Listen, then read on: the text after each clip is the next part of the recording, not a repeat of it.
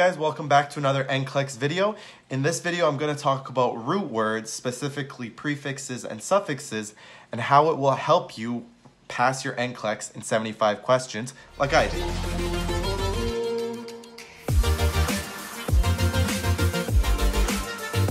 If you want to gain more information about the nursing profession or to gain more knowledge about nursing in general, please subscribe down below and check out my NCLEX video series that I'm making that will talk about how I passed my NCLEX in 75 questions in under 1 hour and 45 minutes.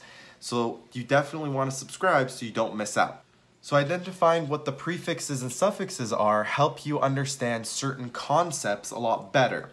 So let's talk about cholescytectomy. So cholescytectomy is the removal of the gallbladder. So let's break down the term cholescytectomy.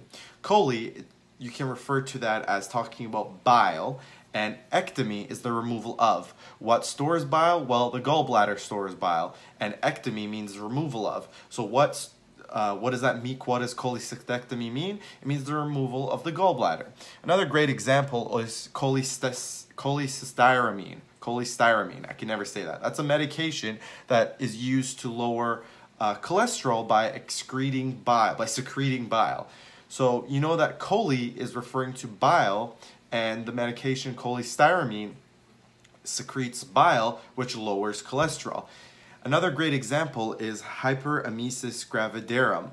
Now, hyper, you can think of hyper as secreting, like a lot of. Hyper means a lot of, and hyperemesis, well, emesis means vomiting or throwing up.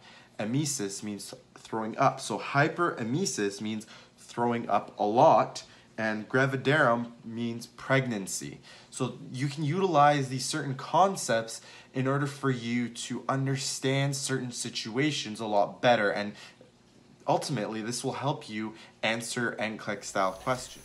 So here's a list of prefixes and suffixes I created as I was studying for my NCLEX. Remember, this is a great tool that you can use to remember certain terms in order for you to understand what the question is asking. Feel free to pause the video at any moment so that you can write down any of these terms. Alternatively, I'll have all these prefixes and suffixes listed down below in the description box, so you can always check it out there as well.